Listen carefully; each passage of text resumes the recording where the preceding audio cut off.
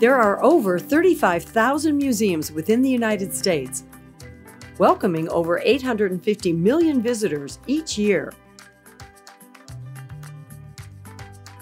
Did you ever wonder what goes on behind the scenes in museums, creating the displays and exhibits we all enjoy?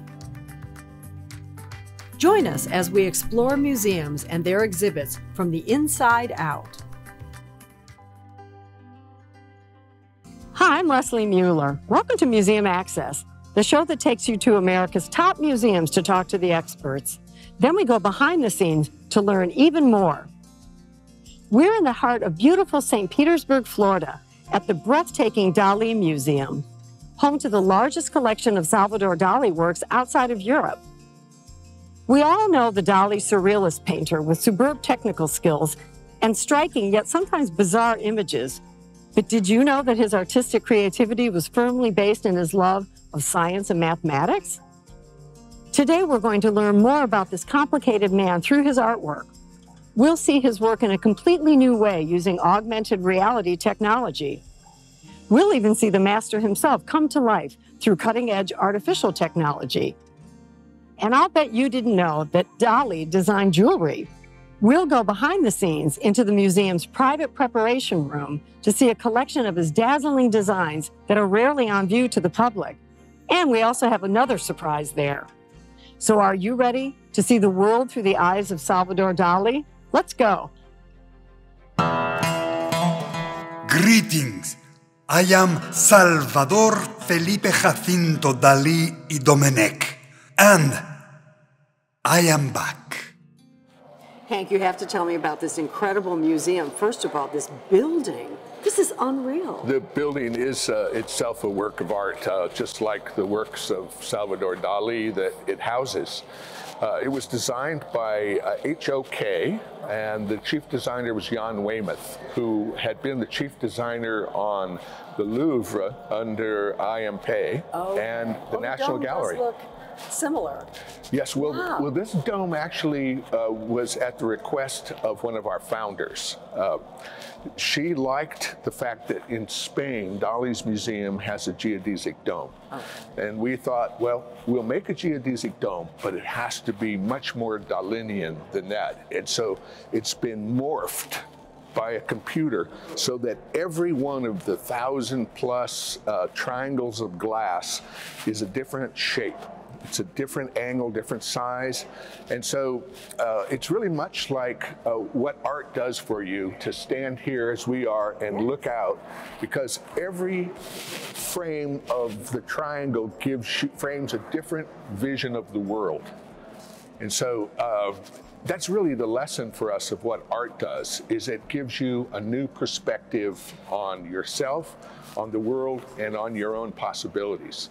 Well, I also felt that when you're standing outside, it looks like the building is moving. There's so much movement, it doesn't look static. No, it doesn't. It's got very firm orthogonal elements. Yes. You know, it's geometric. It's a big rectangle. But then it has these elements that are bursting out as though we proposed to the architect, what would this building look like if the energy of the art suddenly broke through the walls? And this is what he came up with. Oh, we're delighted. It's wonderful. Let's talk about the beginning of the museum. Can we talk about that? Yeah. The Dali Museum collection that we now display today began as a private collection in Cleveland, Ohio, started by an industrialist, Reynolds Morris, and his wife, Eleanor. And they put together over 4 decades this preeminent collection of Dali's work because they collected only Dali. And they became personal friends with Dali. It was a kind of love affair. Yeah. And they met Gala, Dali's wife, and Dali, and they traveled together. Each year they would visit, and they had their pick from the early 40s until the 70s of the best Dalis in the world, and they bought them, and they used their small fortune to buy only Dali, and that's how they created this great collection. We have since added to it, but that is the core of our collection. Most museums will have the work of an artist like Dali only at a specific moment that fits into the story of modern art. Right. Whereas we follow that artist from when he was copying the Impressionists and the Fauvists and the Cubists to his own vision and surrealism to something that was postmodern, and we can see the whole arc of his imagination.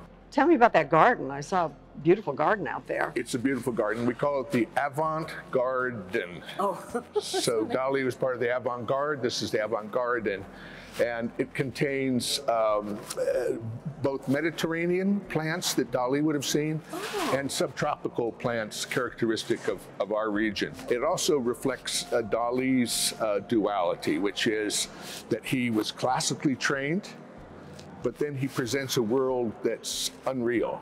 Well, I think, he uses that dichotomy to reorient us, so if he can paint exactingly enough so that you believe that you're seeing a real object and in real space, but then he creates an object and a space that's not real, then he puts you in another dimension.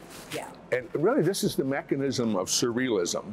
The idea is that present something that is completely disorienting, a clock that is not rigid and firm, but melts. What it does psychologically is it throws you for a loop for a second, as though that your psychological ground dropped away. And suddenly you find yourself as a body in space. But very quickly you come back to yourself, but maybe with a slight reorientation. Sure. And that's the mechanism of surrealism, to startle you and then create a new reality internally.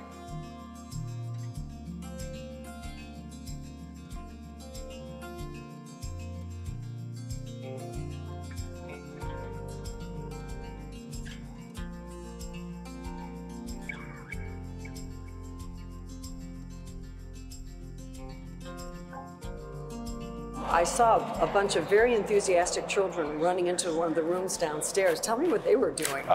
So you saw I was jealous, actually.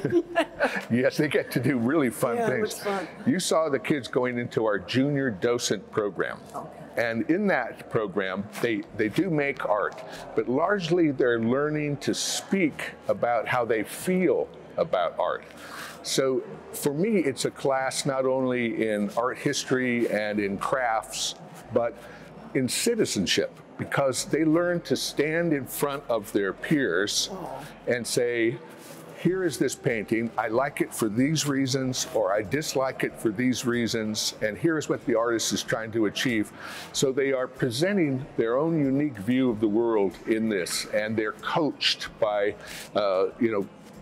public school teachers who are versed in this and given a vocabulary to express themselves. Now tell me more about the community. I mean, I'm assuming the community, the children come in for classes. What other types of programs? Well, we bring in kids from the schools for docented tours. Okay. We have classes for adults. We have adult docents, so we have lectures, films, performances, and classes here.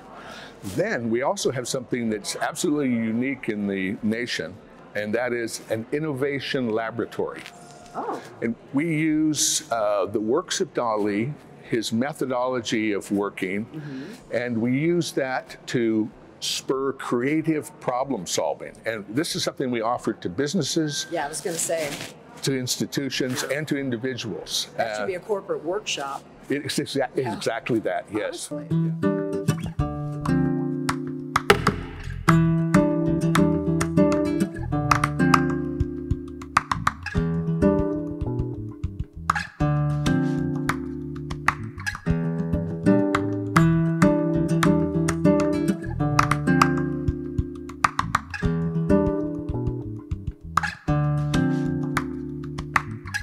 What was he like as a child, do you think?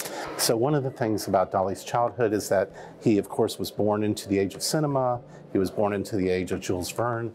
He was fascinated by science and fascinated by science fiction and just the whole experience of seeing the world through a kind of technological lens.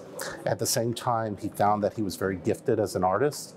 He was encouraged by his parents to pursue his interest in the arts. Oh, that's nice. And so every summer when they would go to Caracas, where they had a summer house, that's where he discovered his love of painting, and originally starting as an impressionist, training himself, looking at other paintings and trying to learn how to do that. Wow. He became aware particularly of Jean Miro. So Miro was another Catalan. He was 13 years older than Dali, and he saw his work and became very fascinated by it. So he goes through, as a student, a very unique experience of painting in 2 to 3 different styles simultaneously. So Cubism and Baroque Spanish style. And eventually, once he really perfects the Baroque Spanish, it allows him to go into a very avant-garde, what he calls an anti-art period. And that's where he falls under the spell of Miro. And then 2 years later, he goes to Paris, introduced to the surrealists, and becomes a member of the group. So probably one of the very best works from his early years is a painting called Caracas, which shows his ambition, both the influence of Picasso and people like André Durand and Paul Cézanne, and also the sense of his homeland, his love of his landscape. And then the other piece from that early period that really shows what he accomplished is Basket of Bread, because Basket of Bread was for Dali a kind of an opportunity to shine, to prove to everybody that he had arrived as a great painter. After that work was done, he moves on into some very abstract work, and that's where pieces like Apparatus in Hand and Big Thumb, Plate Moon, and Decaying Bird, those paintings are so different than Basket of Bread. So let's talk about Dali and his early relationship with the surrealists. Yeah, so Dali was younger than the people we associate with surrealism. You know, it started in 1924 in Paris.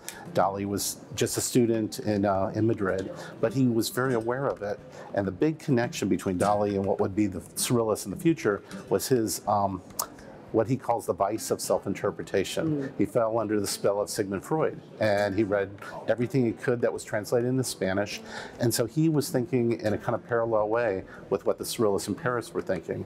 So by 1929, his friend Louis Buñuel, who had wanted to become a filmmaker, suggested the idea, let's make a film, and they made the movie The Andalusian Dog, Un Chien Andalou, and it revolutionized cinema, and it led the surrealists to suddenly become very aware of both of these new artists from Spain. And by November of that year, he was invited to have a show in Paris and was officially a member of the group. I want to talk about masterpieces. Okay. Explain what a masterpiece is exactly. So we have 8 large canvases in our collection, and our collector, Reynolds Morris, came up with a term called the Dali masterwork. And a masterwork is a piece, from his definition, it took Dali approximately a year to paint, to come up with, to generate the idea and then complete the piece. They're at least 5 feet or more in one or more directions. And for example, the one behind us here, it's 12 feet tall. And for Dali, these would be opportunities to summarize a year. So he would paint one of these works almost each year. That's sort of the pattern. So for over about 2 decades, he came up with anywhere from 18 to 22, depending on whether or not you see that particular piece being part of it. But like it's a extraordinary. Personal journal. Yeah, exactly. Of the year. Exactly. It was a summation, and they're very narrative. They're very much telling stories. Dali's very interested in communicating the story of his obsessions that year. They're very representational, but they also have this, they're all about a dreamlike interpretation of the particular topic. In our painting, in our collection, there's the Infanta Margarita, where Dali pays homage to Velázquez. There is the Galaxy desoxyribonucleic acid. Say that fast 5 times. That's right, where he's, and he was very impressed by that title. Oh, I'm sure. Dali made sure nobody missed that it was the longest title he had ever created. That was his curse for future curators. Exactly, and he misspelled it too. That's the best part. Perfect. Yes. So forever there's right? Well, he was a bad speller. Oh, okay. So we have to always put the SIC after it.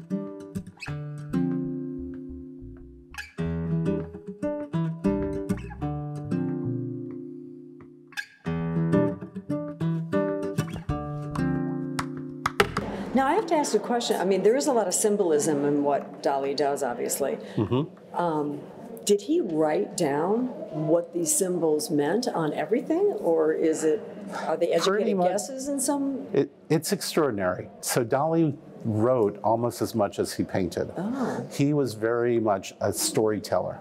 And when he was 36 years old, he wrote a 400-page autobiography. Huh. It's this extraordinary book. And the most important thing to know about Dali is when he shares stories about his life, he uses hyperbole and lies. And so he takes a kernel of something that's interesting and twists it around until it becomes much more fantastic. And he had a quote that I think really helps to understand this. He said, "Facts are like jewels, it's the false ones that shine the brightest." So one of the things that worked really well for us was augmented reality. And we took 8 of our large canvases and we basically turned them into visual films where using an iPad, well, actually using our app, which is where we have these 8 short experiences available. So through our free app, you're able to go to any one of these paintings, either in reproduction or in person. So you can do it just looking on your computer and holding up your camera. Once it falls into the right space, it locks on it and creates about a 30-second to 1-minute movie where you can actually see the painting come to life, it transforms, and we were able to bring out different details that you might miss otherwise. Dali would have loved that. Oh my God, yes. I can't believe he didn't live to see that. Well, all through the 60s and 70s, he talked about holograms and computers, and he just had this kind of fascination with science fiction technology. Sure. Gets back to that. And so now here we are, in the 21st century, and a lot of these ideas that he had that seem so far out and crazy are absolutely what we're using to educate and entertain. Greetings. I am Salvador Felipe Jacinto Dali y Domenech, and I am back. Well, I know you have Dali Lives. Right. And it seems like it's a hologram, but I know there's artificial intelligence involved in that. Tell us what that's all about. Yeah, so Dali Lives is such an extraordinary opportunity for us because for 30 years we were here talking about an artist where you don't really see him. Everything is an object that he created, but we never really get to see the artist. So suddenly through AI, we had this opportunity to bring Dali to life. And it's extraordinary. It was a company in San Francisco, Goodby Silverstein and Partners, and we sent them hundreds of interviews with Dali, quotes by Dali, film footage that he was in. You got to see him suddenly turned into a real person who was sharing with the public ideas about his art. They were able to hear how he spoke, kind of saw some of his mannerisms, and it's extraordinary. Now suddenly Dali is here in the Dali Museum.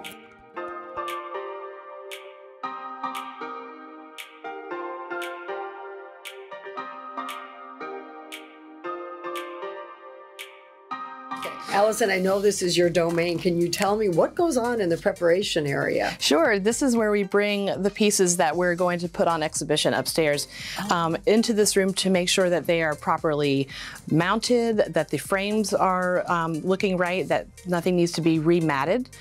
Maybe new glass or plexiglass might need to go on. So we make sure everything is perfect. We install hardware here. So this is the last place that the art comes before we then bring it upstairs to hang it in the galleries. I think most of us just think it just comes from, a shelf and just go hang it on the wall. Yeah. There's a lot more There's involved, a process to it. Wow. There is, yeah. Now, I know that Peter was talking about all the different areas that Salvador Dali got involved with. What do we have in front of us here? This is incredible. This is our selection of our jewels that we have from the Morses, who were the collectors that we show here upstairs. And this is just a fraction of what we got, but I wanted to talk about a little bit about some details of these today with you. Yes, thank you for sharing these, because I know these are rarely on view, but wow. Dali loved the idea of luxury, and to him, the things that were most luxurious were the things that were useless, which he viewed jewelry as not a useful object. It's you and I might think that. Opinion. Correct. Yeah. So he first conceived these jewels as they were larger and less functional than what we see now. He made them as more art objects, and that was back in the 1930s. And then in the 1940s and 50s, he started working with a jeweler called Alemany and Company out of New York City. And Eleanor Morse so loved these objects that Dali had made that she asked them to make more wearable versions of those jewels. So not objects, but pieces that she could wear, and she did wear them often to the opera. Yeah, this is from her personal collection. Yes. Oh my gosh. Well, let's get a little more specific here. So you'll see the telephone motif repeated in several of Dali's paintings, especially the lobster telephone, which is a useless object. Not as luxurious as this pin, but we do see this telephone here with an emerald and a ruby. And we've got a bit of, I'll move it here, a bit of it's dripping. It's maybe melting a little bit. This is a take on his iconic painting, The Persistence of Memory. And this, you'll see, is a pin, a brooch. In the original, there was actually a little door that opened and had a real operating clock inside. So it was a useful object inside of a useless object. Yeah. So it's very Dalinian. Yeah, so exactly. Yep.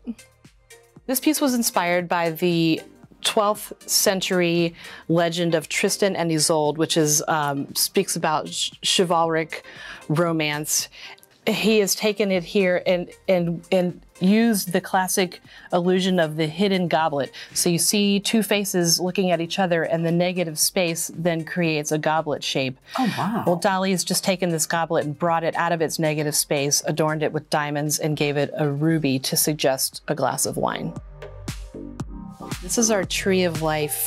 I guess it's an ensemble. Yes. There are earrings, a necklace, and a bracelet. And this was made just for Mrs. Morse. And you can imagine how she was a tiny woman, but look how small this. Yes, it's fit around her neck. Wow. And this is from Daphne and Apollo, the mythological legend. And Apollo would pursue Daphne. She didn't want anything to do with him. She called to her father for help, and he turned her into a tree. Oh, so that Dali loved that metamorphosis. Right. And so that was, Dali was preoccupied with that metamorphosis. That's one of a principle that he would apply to a lot of his work. Now we see this further morphed into a wearable object of beauty. The leaves are from the Tree of Life. To me, it looks like it might poke you quite a lot if you were wearing this out. Everything you're wearing. Exactly. No knits. You have to be very careful. No knits. No knits. Yeah, no knits for Mrs. Morse when she was wearing this. She was getting enough compliments, so that I'm sure it made up for any of the challenges. Yeah.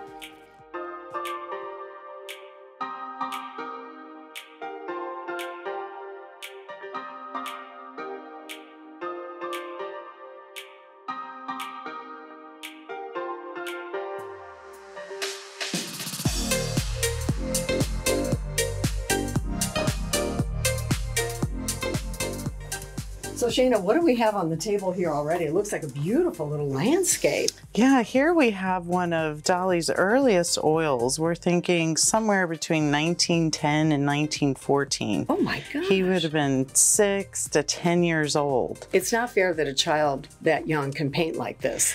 I look at this painting often, and then I look at stuff that I've created from that age, that's and what I'm thinking. It's very clear that Dali had talent from such an early age. Absolutely. Very clear. Now, where did he get materials? I mean, were his parents encouraging it, or? His parents realized at a young age, around this age, because this isn't the only one, there's about 5 similar pieces. So they learned at an early age of his that he had some talent. So they ended up enrolling him in a special school that would have art classes. So this is where he began to learn about watercolors, and then a little later on is when he was introduced to oils, the medium of oil. In fact, he set up his first studio, artist studio, in 1912. So he would have been 8 years old. Oh my gosh. And he's overlooking the landscape outside of Figueres. And this is where you see Dali's lifelong passion for the Spanish landscape. his attention to detail. If you look, you see birds, the houses with the pink roofs. Everything is just so vibrant. So a child being this attuned to nature at that age is truly incredible. But it looks like it was, I mean, is it on paper? What is it painted on? This is a postcard. So back then How we're did it in the, survive? I know, and it's in impeccable condition. So over 100 years old. And Now, the oil would the oil absorb into the cardboard? Or no, it sits has on the not. surface? It has sat on the surface. So this piece was actually originally in his wife's ex-husband collection, and through the custodial. Wait a minute. Yes. His wife's first husband's collection? Yes. There's a story there. I know, and we. You haven't figured it out, huh? No, we have not. But this was given to us in 2004 by Dali's unofficial archivist, Albert Field. So this is a very special piece in our collection. It's rarely on view because of the age and because it's on a postcard. Well, I mean, the fragility of a piece like that Yes. is what, and I mean, as conservators, you have to just be careful Yes. with everything. 'Cause Especially you're with the lights. guardians of these pieces of culture. And if you weren't there to do it, I don't know who would. No, and I always think 50 to 100 years from now, will this piece still be in this impeccable condition? So Let's pray. generations in the future can enjoy this piece.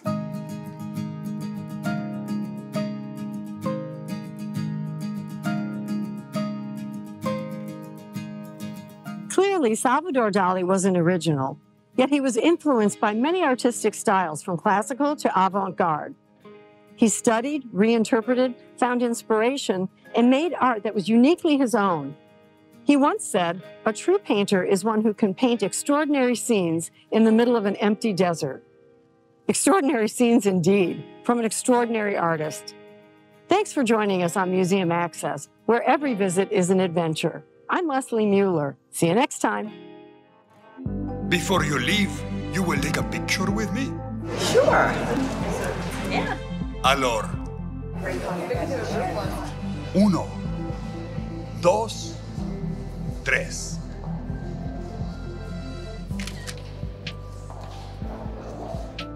¡Uh, la, la!